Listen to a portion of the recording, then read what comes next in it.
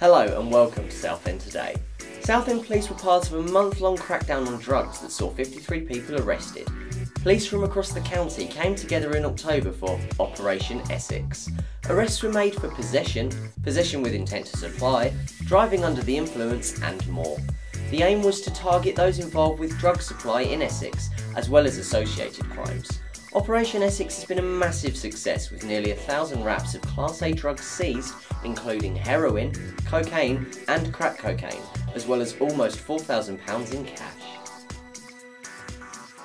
There was good news for Southend's first-time buyers as the council unveiled a new shared ownership scheme. It was announced that 52 flats in the new Richmond House development will be available for shared ownership.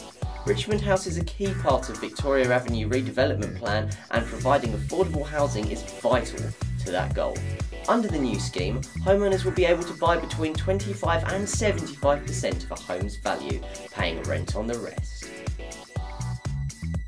Seafront traders have voiced criticism towards Southend Council's plan to use taxpayers' money to create a new car park. The new lot will be developed on the gasworks site on Eastern Esplanade, which the council recently purchased for £7 million.